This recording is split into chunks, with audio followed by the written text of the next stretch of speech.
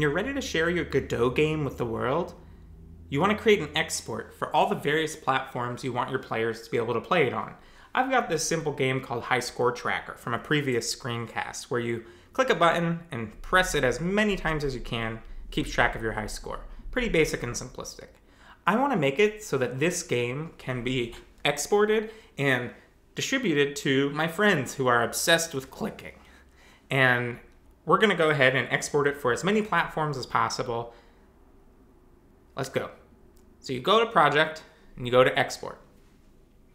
This presents you with an empty screen that isn't very intuitive in my opinion. What you do is you want to go to Presets and you'll see all the different operating systems your game can be exported for. It needs to be exported for a given platform so that it works on that computer. Games on Mac don't work on games on Windows operating systems. Linux games don't work on Windows operating systems. You have to export it for that platform. And some platforms require certain setup and configuration. Notably, iOS and Android require a bit more configuration. The web's usually pretty simple. Okay, so we'll start with the web. You click that, and you'll see right away you're greeted with some information pre-filled over here, and then all this red text about export templates missing. What we need to do is first install the export templates. Export templates are basically shells of runnable executables for a given platform that match your Godot version. So I'm using Godot 4.0.1.stable. I have other installed versions, but I need the ones for my specific Godot version. So whenever you upgrade Godot, you'll have to go and download new templates. You just leave it as best available mirror and download and install, and it'll go and download 756 megabytes of data. This is a bunch of files for Mac, iOS, Android, web, Linux, etc. that Godot takes and puts your game content into when it builds your export. So that's one of the reasons why the Godot editor is so small, is because it doesn't include all of these packages that you need. And then you have to go and download them. And it takes a little time, but once you have them and you're not updating the Godot version very much, then it downloads this. So yeah, it takes a little time. So it's a good time to go have a sip of coffee or go ahead and wait. But I'll talk more about exports while this downloads. So the basic gist of what we'll do is create an export for all our main platforms and adjust some configuration settings and then export them. Then we can take those files, upload them to itch.io or wherever you want to share your game. Certain platforms can't export games for other platforms. Like if you're on Windows, or if you're on Linux, you can't export your macOS game. But Godot does some neat things that lets you go ahead and export for other platforms if possible. Like on Linux, you can export for Windows and Linux and web. On macOS, weirdly enough, you can export for all of the platforms. Like, I wouldn't recommend necessarily using macOS for game development because the hardware is like really costly and whatever, but I have Macs for work, and because of that, I can export my game for all the platforms, which is kind of nice. Also, just a shout out, if you're making a game and you want a Mac build, and you're okay with sharing your source with me, which, you know, I won't do anything with, I'd happily export your game for Mac so that Mac players can use it. It doesn't take very long, and I'd be happy to help you there. But anyway, we've got the export templates downloaded. You see it's changed. They're installed and ready to be used. You just click Close. You have to go back up to Project, Project Settings, oops, Project Export. And now we're back at this screen.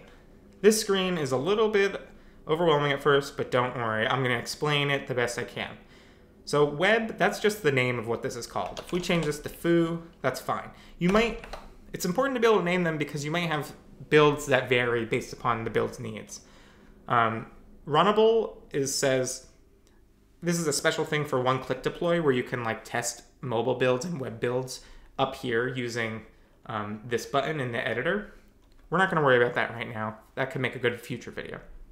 But export path is the main thing we want. So if we click this button and we go to the root of our game, I'm going to delete this.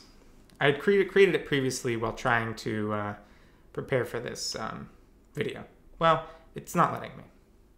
So what you're going to do is I like to create a folder called exports. And then for web, I create one called web.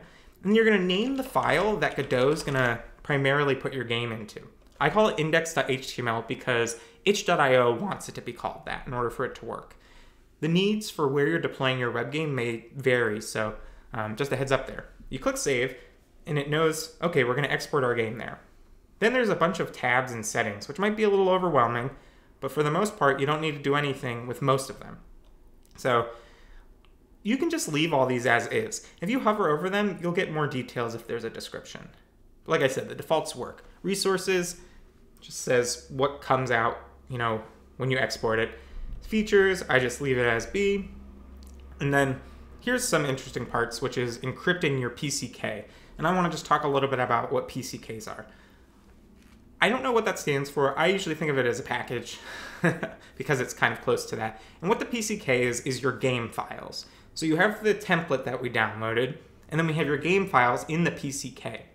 The PCK is, your SVG and your labels and your nodes and all that information that's easily distributable separate from the binary or whatever, the export. And you can actually embed it if you want it to be, but there's also cases to be made for not embedding it and instead sending a zip to your players. So a nice thing is you can encrypt it, which means that people can't go and inspect the files and they become obfuscated. I'm not going to explain how to set that up, but just know it's possible, and I wouldn't worry too much about it if you're just getting started out. So let's go ahead and export our project. It opens up to that folder we created, and there's this checkbox, export with debug. If you were sending this build to someone and you wanted the debug functionality to be present, which I talk about in a different video, you would leave this checked. But for sharing your game with the public, I uncheck export with debug. That removes debug functionality from it.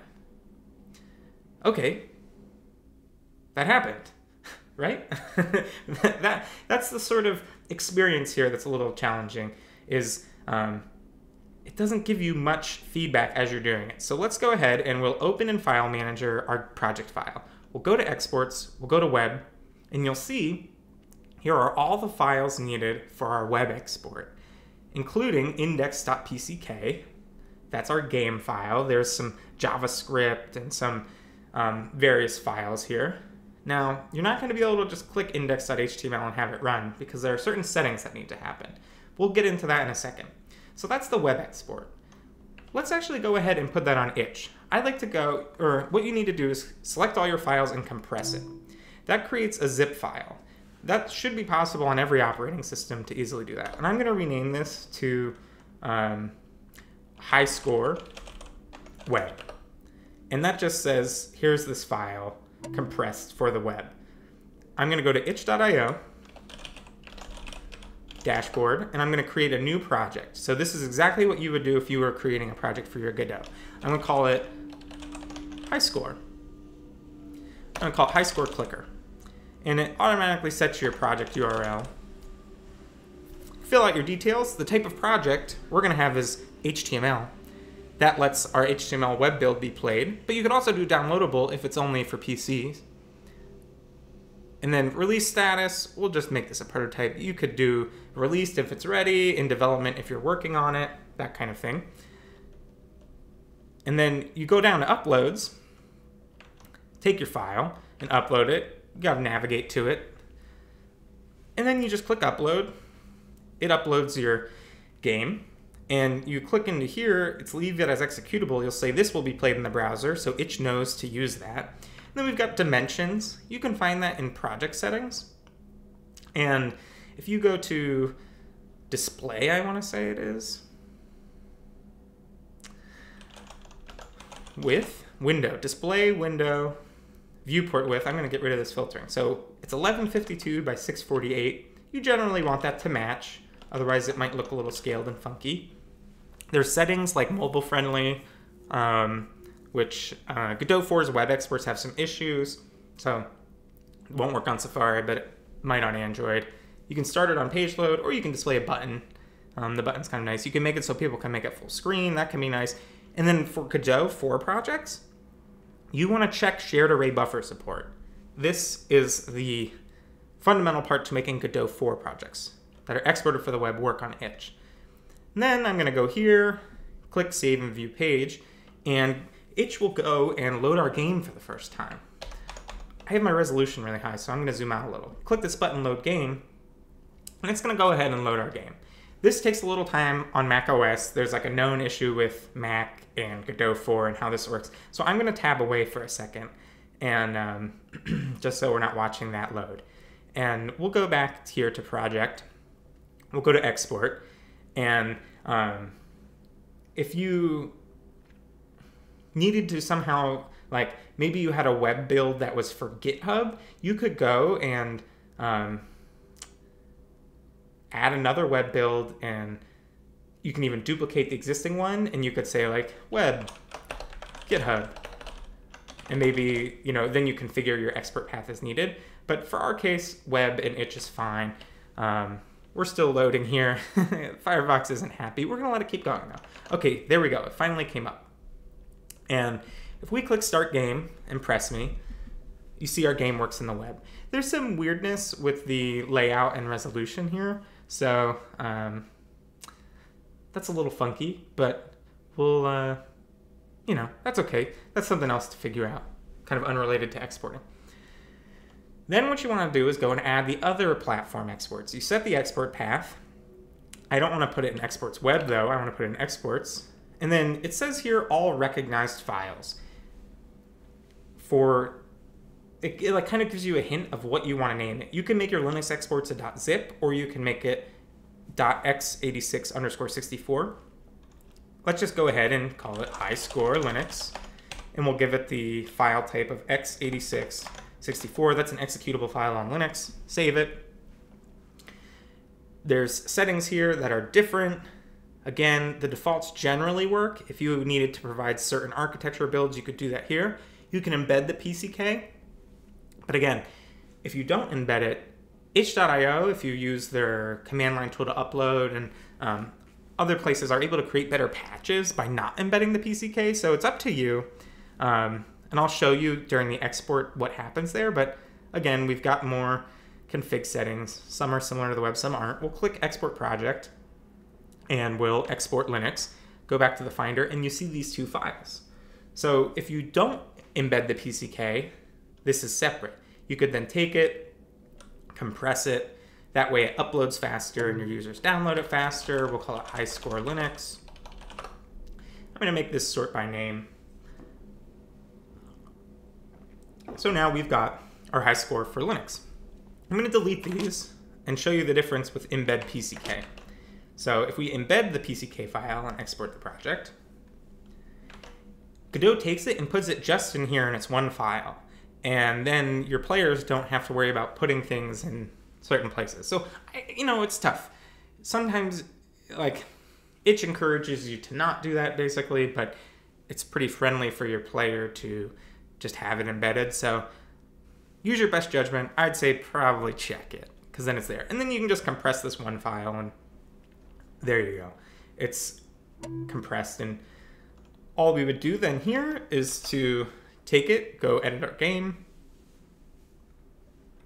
upload files, select the zip file, and then when that uploads, we can check the Linux checkbox. We'll go ahead while that runs. We'll add Mac OS. When you do add Mac OS, if you're on a Mac, you just need to set the bundle identifier. It just jumped away from me. We'll set it to com.retchalupa. Wow. It's getting away on me. There we go. Some weird bugginess there. You can set some versions, and you can set up code signing and all this stuff that you might want to do, but just setting the bundle gets us far enough. I'm also going to, you don't need to embed the PCK because Mac exports have a special way that you do that, and you can actually export it as a DMG, but I'm going to export it as an app so that I can just click that and run it. So now here, if I click that and run it, it goes ahead and runs our game.